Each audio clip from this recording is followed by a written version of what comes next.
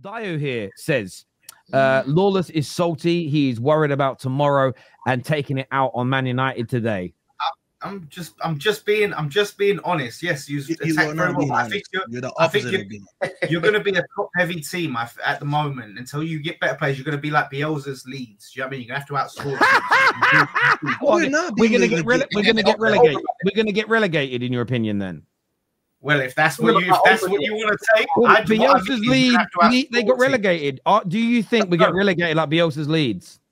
No, I said you're like Bielsa's Leeds in how you're playing. You have to outscore teams. I said no, we're not. No, we're not. Top heavy. I just talked to you about, by the way, the second half, and I just checked the stats. They've generated 9% XG yesterday. 0.09 XG. I said 9%, but you know what I mean. 0.09 XG in that second half, where we had 0.77.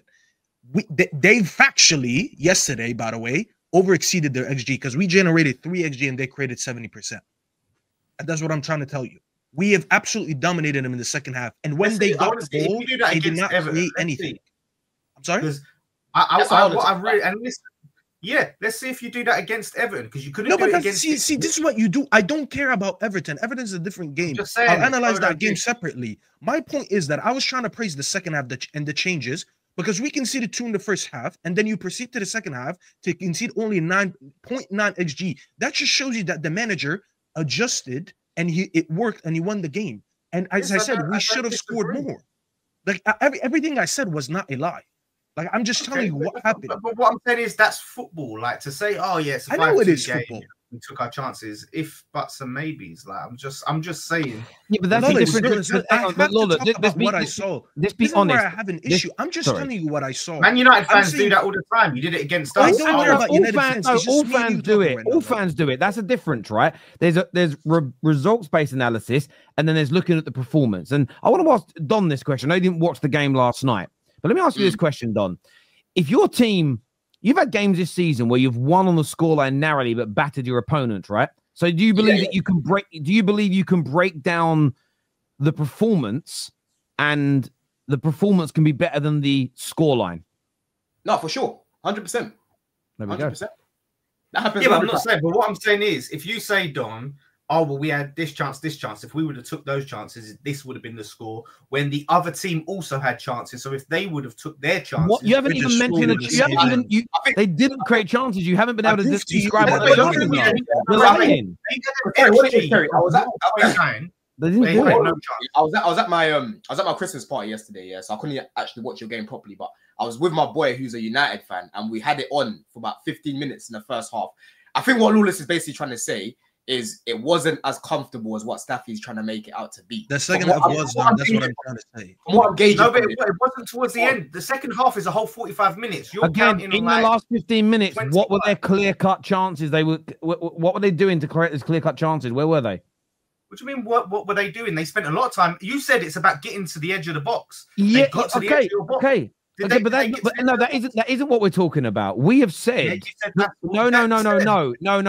You have had a go at Staffy for saying if we'd have taken those clear-cut chances, we'd have scored more goals. Okay, what you're saying about Bodo Glint is in the last 15 minutes they got to the edge of our box and did nothing. That is not the same thing. They had shots in your. They got into your box. They had shots on goal. They didn't.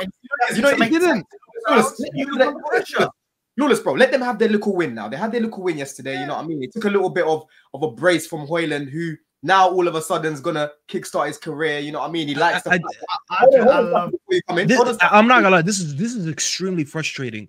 Because for me to come out here for over a year to call out everything that's wrong with this team, and when they do something right, I can't call it out and say, you know what, yesterday they had a good game. I just don't understand it. No, you can only talk about what we see in the game. What he's saying is if you're going to talk about United in terms of the chances that you created, also talk about the fact that the opposition also didn't, Don. You didn't watch the game, so I'm telling you, they didn't. They had one very good free kick, but you know, Don, you understand how XG works. XG from a free kick is you're talking about like a 3% chance. That's what XG you get from a free kick. It was a good free kick, and Onana made a good save. That is not a clear chance. You're telling me you were comfortable. You're telling me you weren't under pressure. At no point did I think we were going to lose that game. Like chilling. in that second half, Lawless, at no point did I think we're going to lose that game.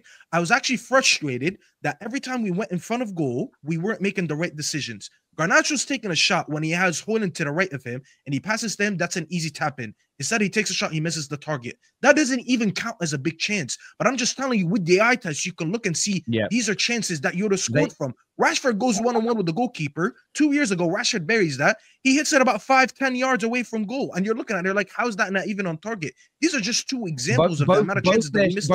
Both their shots in that last 15 minutes when Man United were under the cosh. One was, it was inside the box, but it was basically on the line. The other was from the free kick. There was no clear-cut chances. They didn't break our back line. They didn't penetrate through it. They weren't peppering the goalkeeper and forcing crazy saves. And that, by the way, also chronologically came after we had missed those other abundance of chances. And I think that the one thing I would say that's fair analysis is, due to missing those opportunities, the ending of the game was nervous. But we're doing this in chronological. There you go. Yeah, hang on, no. But this is again. Hang on.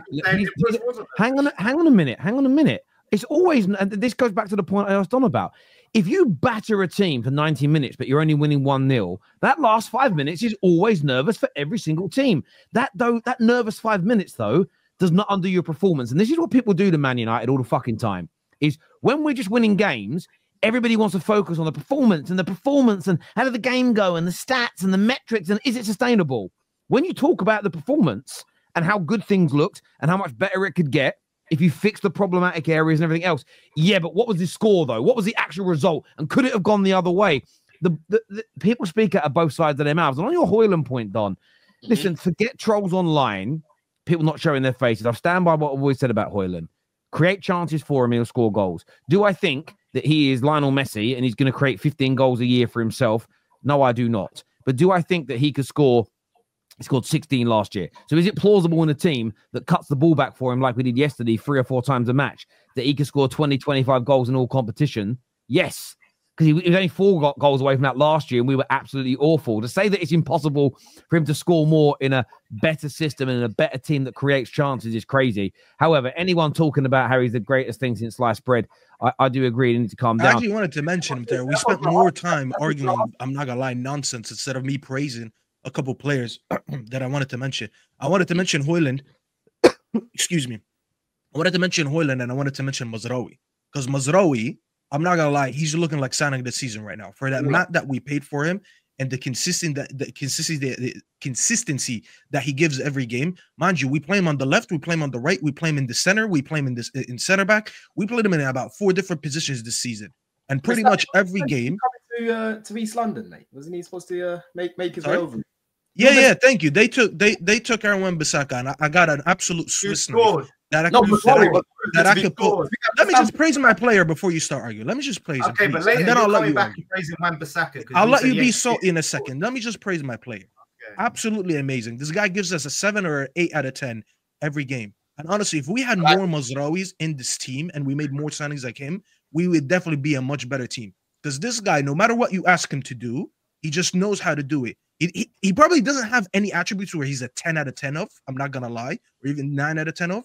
But the fact that he can go and be solid and play consistent almost every game this season, absolutely amazing. And that assist for the Højlund goal, the way he just skipped past 2 players, his touch, the weight of cross.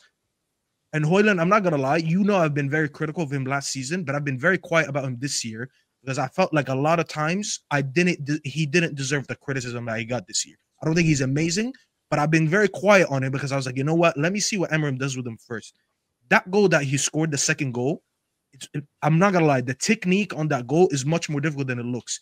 To touch the ball with 1 foot, which is his left, hit it with his right, which is his weak foot, without the ball once touching the floor, that is an absolute amazing goal. And if he can keep this up and play that way and Amorim finds a way to generate more chances for him, we might have something there. He's not going to be anything amazing, but his conversion rate is actually ridiculous. So I'm going to give him some praise for that. I forgot what it is right now because about 20%, a month ago, his 20%, which is a lot. 20% is a lot for strikers. That's more than what Haaland generates. You know what I'm saying? So those 2 goals, praise to him. And as I said, the first goal technically could have been him. He should have been on a hat trick. So we'll see if he can keep it up. But these two deserve a lot of praise. Just in the interest of time, because I've got another show to get to later, so I need to start getting through some of these subjects. Let's do these super chats here. It says, I'm a United fan, and to be honest, Bodo Glimt had a free kick, and Onana almost got caught with a back pass near the end, which we mentioned. Yesterday was better, but still lots to improve on. I agree, still loads to improve on. Absolutely. But I would like to ask you a question back, Patrick. Are you feeling, what's your gut telling you about it? I can tell by the reaction of rivals, their gut feeling is worry. Otherwise, they'd be laughing and not stressy. But there we go. Amorim will win less than Ten Hag in 2 years, Terry. We'll see, Ugly Hood Rat. And then we'll have a conversation about it as and when 2 years ends. Mazwari is a great squad player. He's a great first team. See how he put squad player? He's been their best player this season, bro. Listen, I'm gonna put that. Listen, you are hard pushed to find a better signing. Hard pushed to find a better signing in the Premier League this year. I just saw Gunnar in the chat trying to put Timber in there, right? Timber got signed last season, bro. Yeah, I'm saying as a new signing this summer, there might be some that are better, but they are not. No one is clear of Mazza this year in terms of everything he's done. He's been Moroccan Cafu, bro. I told you guys. He's been amazing. Moving